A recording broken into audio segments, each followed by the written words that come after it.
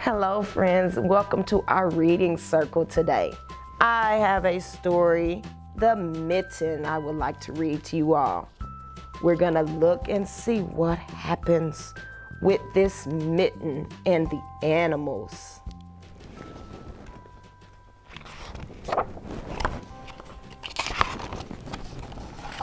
Once there was a boy named Nicky who wanted his new mittens made from wool as white as snow. At first, his grandmother, Baba, did not want to knit white mittens. If you drop one in the snow, she warned, you'll never find it. But Nicky wanted a snow white mittens, and finally, Baba made them.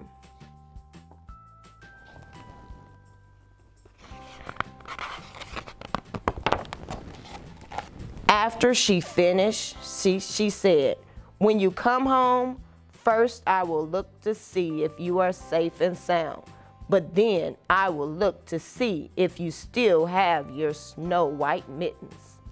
So off Nicky went, and it wasn't long until one of his new mittens dropped in the snow and was left behind.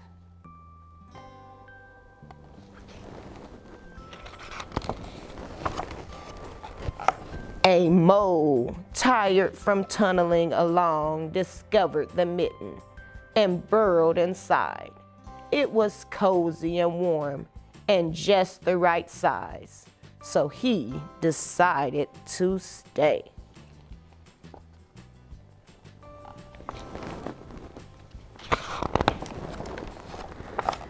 A snowshoe rabbit came hopping by. He stopped for a moment to admire his winter coat. It was then that he saw the mitten and he wiggled in, feet first. The mole didn't think there was room for both of them, but when he saw the rabbit's big kickers, he moved over. So now mole and rabbit are in the mitten. Next, a hedgehog came snuffling along. Having spent the day looking under wet leaves for things to eat, he decided to move into the mitten and warm himself. The mole and the rabbit were bumped and jostled, but not being ones to argue with someone covered with prickles, they made room.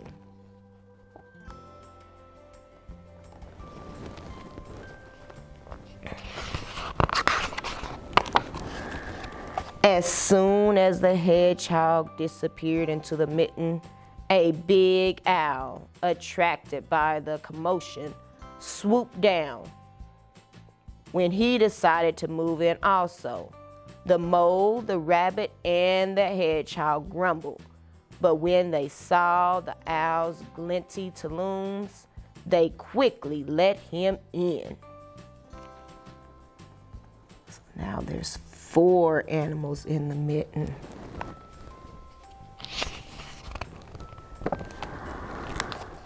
Up through the snow appeared a badger.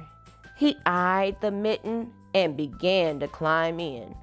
The mole, the rabbit, the hedgehog, and the owl were not very pleased. There was no room left, but when they saw his diggers, they let him thumb in.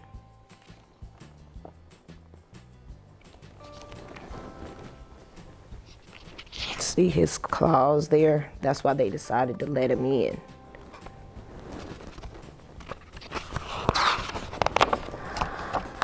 It started snowing, but the animals were snug in the mitten.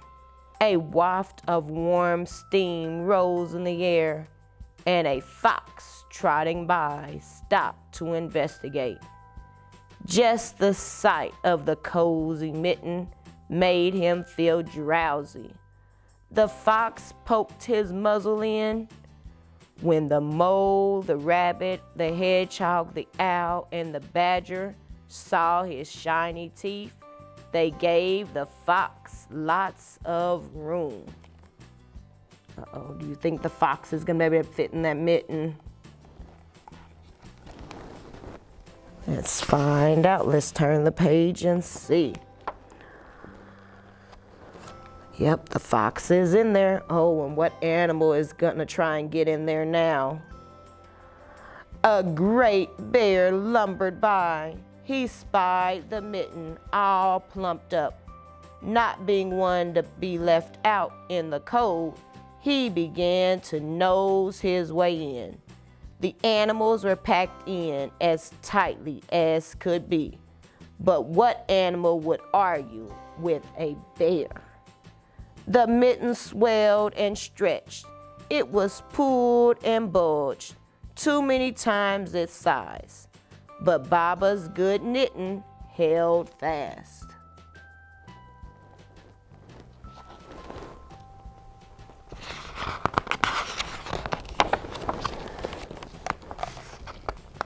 Along came a meadow mouse, no bigger than an acorn. She wriggled into the open space left and made herself comfortable on top of the great bear's nose.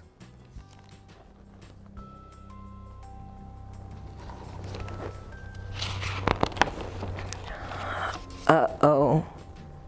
The bear, tickled by the mouse's whiskers, gave an enormous sneeze. Choo!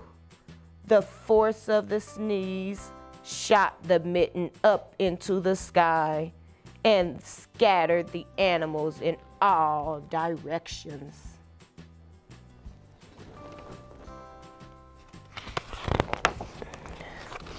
On his way home, Nicky saw a white shape in the distance.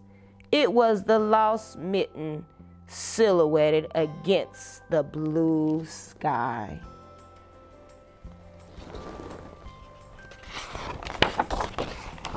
As he ran to catch his snow-white mitten, he saw Baba's face in the window. First, she looked to see if he was safe and sound, and then she saw that he still had his new mittens.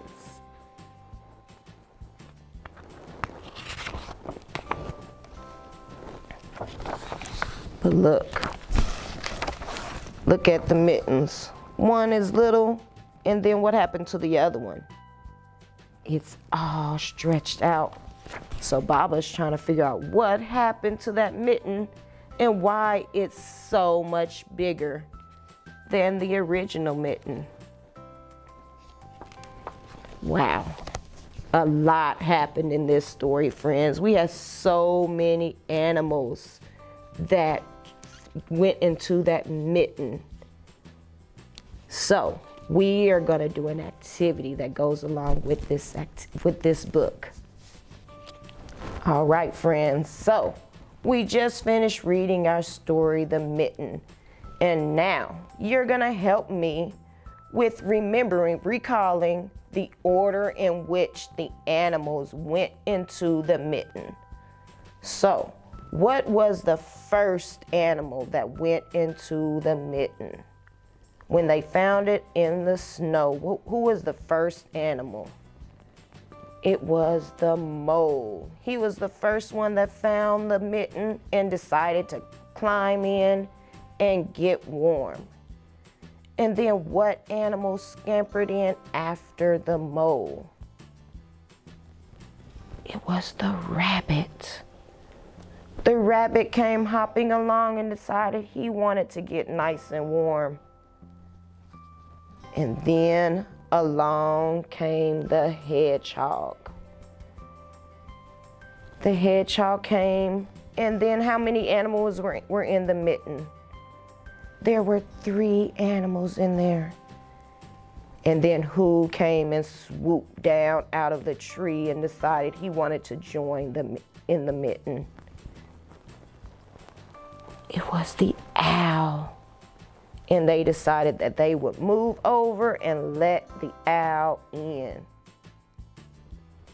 Then we had the badger. The badger came and they decided, okay, we'll make room for you also. Then the fox. And who was gonna say no to that fox with his sharp claws and sharp teeth? So they made room, even though they didn't think they had room. They made room for the fox. And then who was the next animal that came? The big grizzly bear. Now, I know when I was reading the story, I didn't think the bear was gonna fit into that mitten. But was he able to fit in the mitten? He sure was. They had to move over and make space for him. And then the last animal that came in was a tiny little mouse.